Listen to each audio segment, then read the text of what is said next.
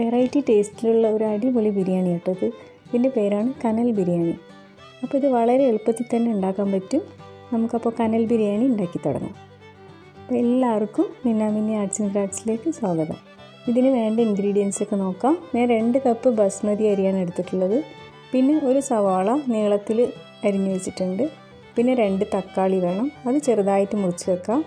3 പച്ചമുളക്, പിന്നെ കുറച്ച് മല്ലിയില, പിന്നെ ഇഞ്ചിയും വെളുത്തുള്ളിയും അരച്ചത് 1 ടീസ്പൂൺ. ഇഞ്ചി 1 ടീസ്പൂൺ, വെളുത്തുള്ളി 1 ടീസ്പൂൺ. ഇത് പച്ച മല്ലി കേട്ടോ, മല്ലി ഒന്ന് ചതച്ചെടുത്തതാണ്, അത് 1 ടീസ്പൂൺ. പിന്നെ 2 ഉണക്കമുളക്, അതും ഒന്ന് ക്രഷ് ചെയ്ത് വെച്ചത്. ആവശ്യത്തിനുള്ള ഉപ്പ്, പിന്നെ ഗരം മസാലപ്പൊടി 1/2 ടീസ്പൂൺ, പിന്നെ ജീരകം പൊടിച്ചത് അത് 1 ടീസ്പൂൺ, 1/2 ടീസ്പൂൺ മഞ്ഞൾപ്പൊടി, പിന്നെ ഒരു 3 ടേബിൾ സ്പൂൺ തൈര്. ഈ ഗരം മസാലപ്പൊടി നമ്മൾ ബിരിയാണിക്കൊക്കെ ഉണ്ടാക്കുന്ന പൊടിയാണ് കേട്ടോ. പിന്നെ വേണ്ടത് ഹോൾ സ്പൈസസ് ആണ്. കുരുമുളക് 1 ടീസ്പൂൺ, സാജീരകം 1 ടീസ്പൂൺ, പട്ട ഒരു ചെറിയ 2-3 കഷ്ണം, 4 ഏലക്ക, 4 ഗ്രാമ്പു, 1 ജാതിപത്രി. അത്രയാണ് നമുക്ക് ഇതിന് വേണ്ട മസാലകൾക്ക് ആവശ്യമുള്ള സാധനങ്ങൾ.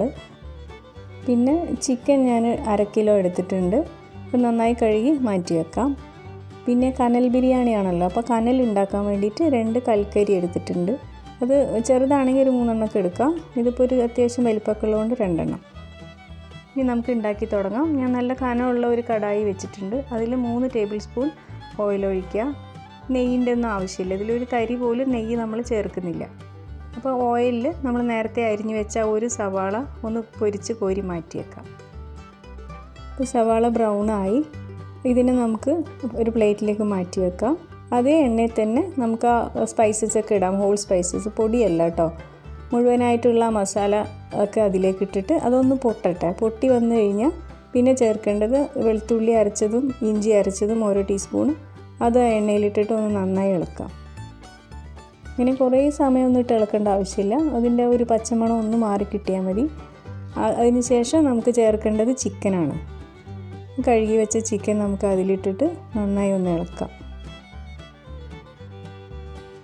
ചിക്കൻ ഇട്ട് ഇളക്കി കഴിഞ്ഞാൽ അത് കുറച്ച് സമയം കൊണ്ട് തന്നെ അതിൻ്റെ കളറൊന്ന് മാറും, ഒരു വൈറ്റിഷ് കളറാവും ചിക്കൻ. ആ സമയത്ത് നമുക്ക് തക്കാളി മുറിച്ച് വെച്ചില്ല 2 എണ്ണം, അത് ചേർക്കാം.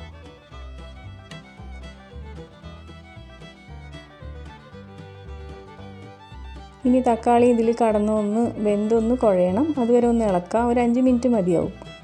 അപ്പോൾ തക്കാളി ഒന്ന് കുഴഞ്ഞു കഴിഞ്ഞാൽ പിന്നെ നമുക്ക് ചേർക്കേണ്ടത് ഈ പൊടികളൊക്കെയാണ്. ആദ്യം ഉപ്പ് ചേർക്കാം, ആവശ്യത്തിനുള്ള ഉപ്പ്. പിന്നെ മഞ്ഞൾപ്പൊടി ഒരു 1/2 ടീസ്പൂൺ ചേർത്ത് കൊടുക്കുക.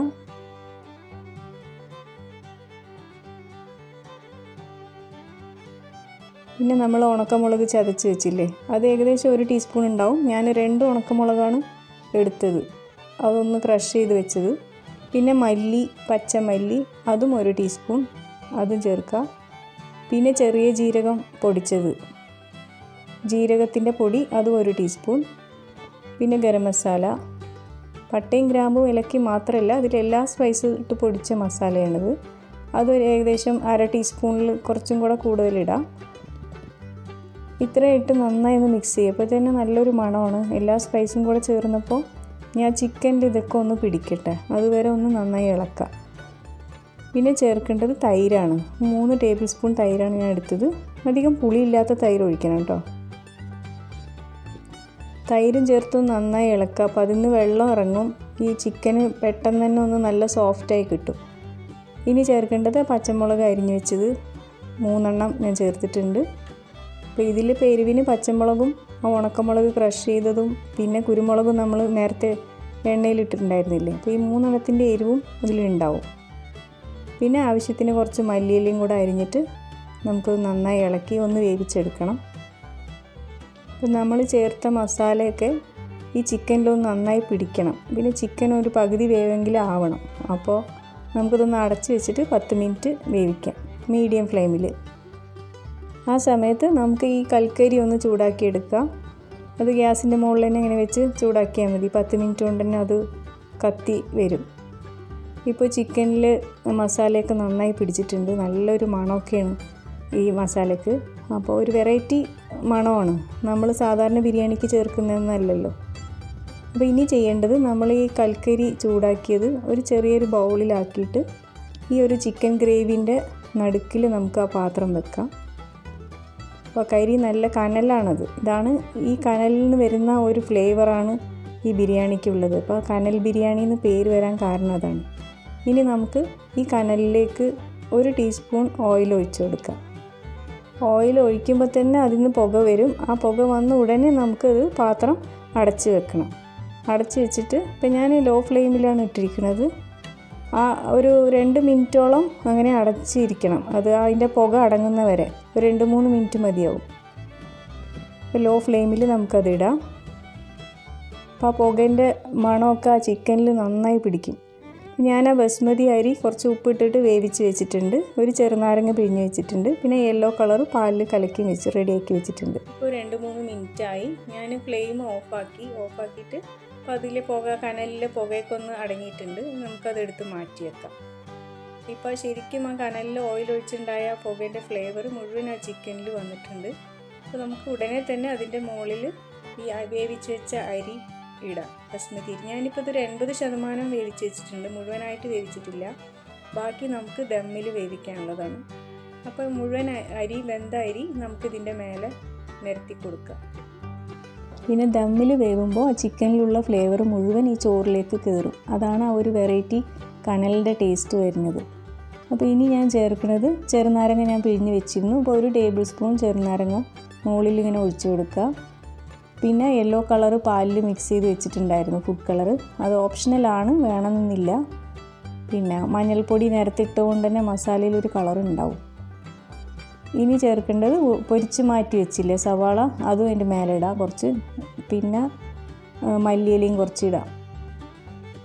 മല്ലിയില ഇട്ടിട്ട് ഞാനിപ്പോൾ ഫ്ലെയിം ഓഫാണ്, ഫ്ലെയിം ഓൺ ആക്കിയിട്ടില്ല. ഇനി പാത്രം അടച്ച് വെച്ചിട്ട് നമുക്ക് ഫ്ലെയിം ഓൺ ആക്കിയിട്ട് വളരെ ചെറിയ തീയിൽ ലോ ഫ്ലെയിമിൽ ഒരു 15 മിനിറ്റ് ദമ്മിൽ വെക്കാം. 15 മിനിറ്റ് ആയി. അപ്പോൾ അത് ചോറൊക്കെ നന്നായി വെന്ത് അതിൻ്റെ നല്ലൊരു മണമൊക്കെയാണ് വരുന്നത്. അപ്പോൾ ഇപ്പോൾ കുത്തി ഇളക്കൊന്നും വേണ്ട. നമുക്ക് ഫ്ലെയിം ഓഫാക്കിയിട്ട് ഇതൊരു 5 മിനിറ്റ് അടച്ച് വെക്കാം. 5 മിനിറ്റ് കഴിഞ്ഞിട്ട് തുറന്ന് നമുക്ക് പതുക്കെ ഒന്ന് സൈഡിൽ നിന്നൊക്കെ വിളമ്പിയെടുക്കാം. ഒരു പ്ലേറ്റിലേക്ക് വിളമ്പാം. ഒന്നിച്ച് ഇങ്ങനെ കുത്തിയിട്ട് ഇളക്കാനൊന്നും പാടില്ല. ഏറ്റവും താഴെ ചിക്കനും മസാലയൊക്കെ ഉണ്ടല്ലോ, മസാലത്തെ വെള്ളമൊക്കെ വറ്റി നന്നായി ചോറ് വെന്തിട്ടുണ്ട്. അപ്പോൾ അത് എടുക്കുമ്പോൾ വിളമ്പുമ്പോൾ സൂക്ഷിച്ചെടുക്കണം. ചിക്കനും ചോറും ഒക്കെ വളരെ ശ്രദ്ധിച്ചിട്ട് ഇങ്ങനെ വിളമ്പിക്കഴിഞ്ഞാൽ എല്ലാ മസാലയും ഒരേപോലെ നമുക്ക് കിട്ടും. ഇനി കുത്തി ഇളക്കി കഴിഞ്ഞാൽ അത് കാണാനും ഒരു ഭംഗി ഉണ്ടാവില്ല. അപ്പോൾ വിളമ്പുമ്പോൾ ശ്രദ്ധിച്ചിട്ട് ഇങ്ങനെ ചിക്കനും മസാലയും ചോറും കൂടെ എടുത്തിട്ട് വിളമ്പാം. അങ്ങനെ വെറൈറ്റി ടേസ്റ്റുള്ള നമ്മുടെ കനൽ ബിരിയാണി ഇപ്പോൾ കഴിക്കാൻ റെഡിയായി.